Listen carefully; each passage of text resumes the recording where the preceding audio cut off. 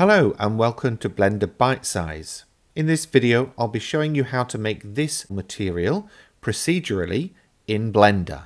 Feeling lazy? You can support this channel and skip the hard work by grabbing the blend file for this material from Gumroad for just £1. Feeling flush? Feel free to throw some of that coin my way using the Ko-fi link in the description below the video. Okay, let's take a look at this very simple Amber tutorial. Now, I just want to quickly talk you through the scene setup. I've basically got a simple backdrop. I've got an area light pointing at the back. I've got an area light acting as a light rim, so basically it's lighting the top edges of the objects. And then I have 3 other lights acting on the object, so 2 from the side and just to the front, and then a large area light just above. Then got my camera obviously pointing at the objects, and that's the scene setup as it is. Now I have got the objects in here, and let me just switch to wireframe mode. And you can see that I've actually already also got some inclusions set within the Amber objects, and oh, that's in the wrong place. And I have got some little icospheres acting as bubbles. Just move that forward a bit so it's in the object. There we go. So yes, I've got those in. If I just turn on transparency, you can see that those objects are inside those shapes. So let's switch over to the shading view. I'm using Cycles as my render engine, and I will enable viewport shading, and this one is the rendered view. So I've actually got the Amber material already applied to this faceted version, but I'm going to select this almost smooth egg shape or flattened egg shape and start a brand new material. If I press A and full stop on the number keypad, then it should bring everything into focus here. Now we've got a principled BSDF shader and a material output. They're connected. We will need those. What I am going to do though is add a mix shader in between those two. And I'm going to add a layer weight node and use the Fresnel output and plug that into the factor. Now, not a lot's going to happen with that just at the moment. I've got to do a few other things first. So we'll just keep that to one side. Now, Shift A to find a noise texture. And that's the same for finding the mix shade and the layer weight node. Shift A and then use the search box to find the one you want. And then Shift A and search for a map range node. And we will need 2 of those, so I'm just going to duplicate by pressing Shift D on that one. Plug the factor from the noise texture into the value on both map range nodes. This top one is going to go into the roughness of the principled shader, and this bottom one is going to go into the transmission roughness. Now if you don't see transmission roughness, you may have a different distribution method selected. Go for GGX random walk, and then you should have all of the available bits and pieces that you need. Now then,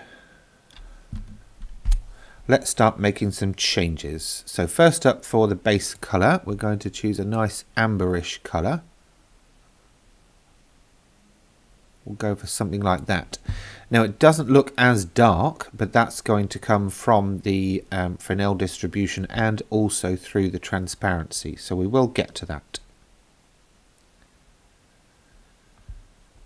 Now the specular we're going to leave at 0.5. We've already got the roughness and the transmission roughness set, but we haven't actually got any transmission at all yet. So we're going to increase that to 1, and you can see we've already got some transmission, some clear value placed on that object.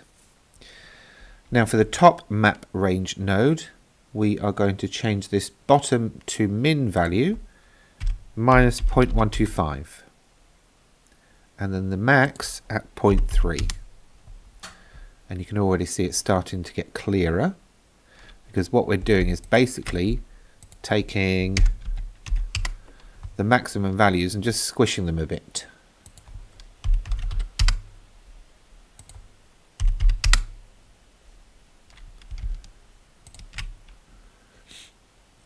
Okay, and on the bottom one, the maximum value at the bottom should be 0.150. Now for the noise texture, we need to apply a mapping node and a texture coordinate node. So I just selected noise texture and pressed Ctrl T. That needs the Node Wrangler add-on enabled. So if you haven't already, go to Edit, Preferences, Add-ons, search for Node Wrangler, and make sure that's ticked.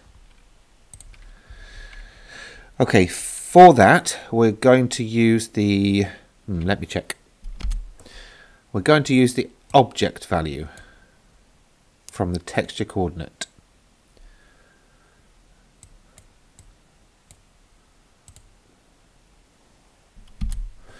And while we're here, we're also going to plug that value into the normal on the layer weight.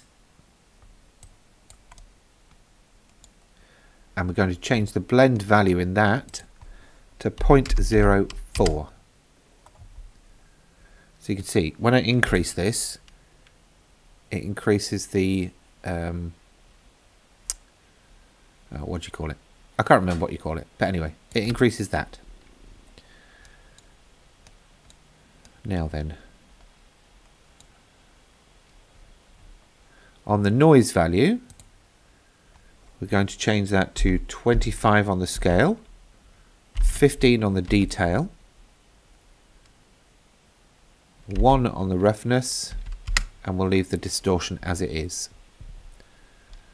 So basically what that's given us is a nice mottled effect that can be condensed by the map range and then adjusted by the main shader.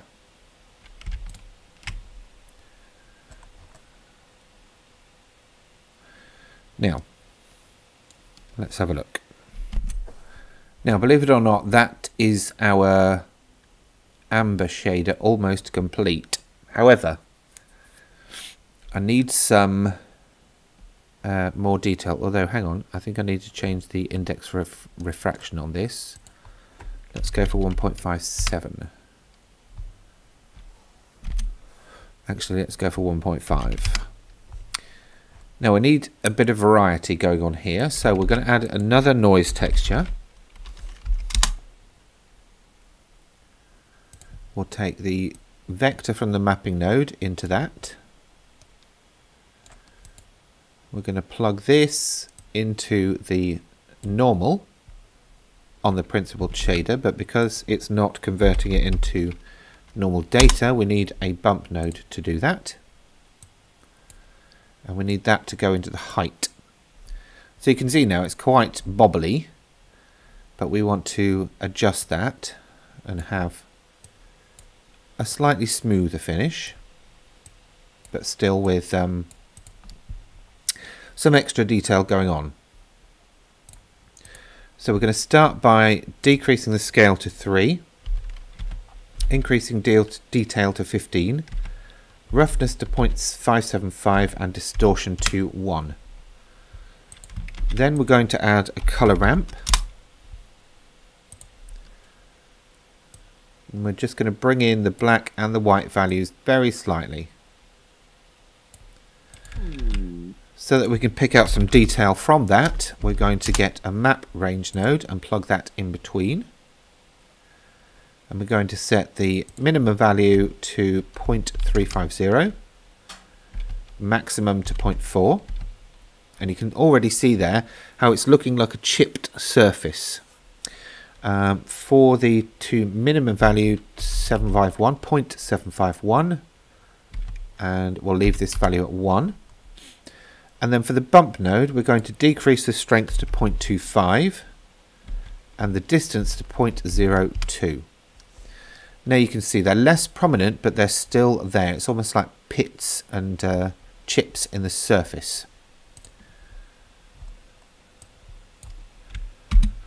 So those 4 nodes create the surface floors, and these 4 create the actual amber shader, and this just controls how the lighting actually works in conjunction with the shape itself. That all gets mixed together and sent through the material output. So you can see it is a very, very simple setup. Let me just bring that up a bit. It's a very, very simple setup, and in actual fact it's mostly the lighting that's doing the work here, because whenever you move it around you obviously see different angles and different parts of it. So now about the inclusions, basically anything that I've put inside I've applied a different material to. So let me select something that's in there.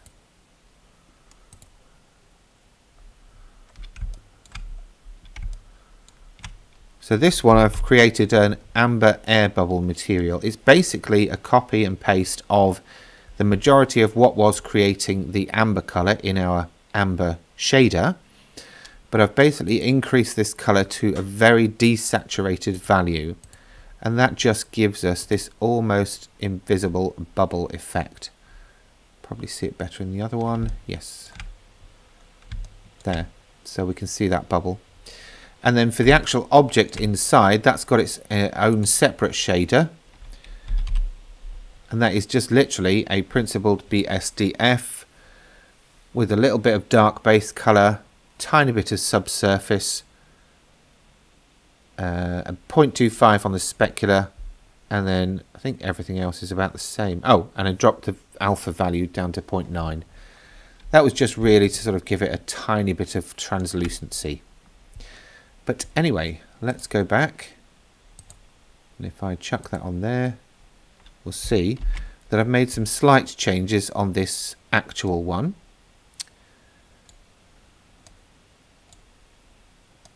In the fact that the values here are slightly different to what I said when I was setting up the material.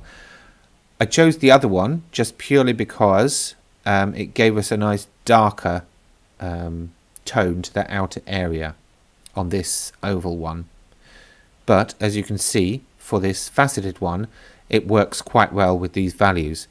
So as you can see, depending on the shape that you're applying this to, you might need to just play around with these values a little bit.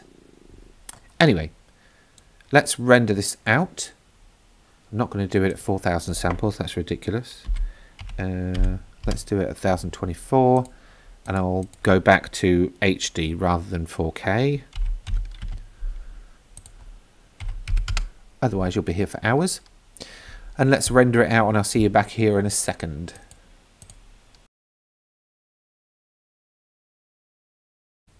So there you have it, a very simple amber shader.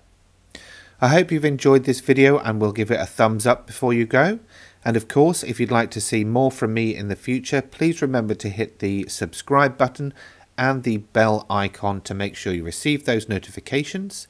And if you did like what you see, then please do remember to go back and check the full procedural materials playlist on my channel.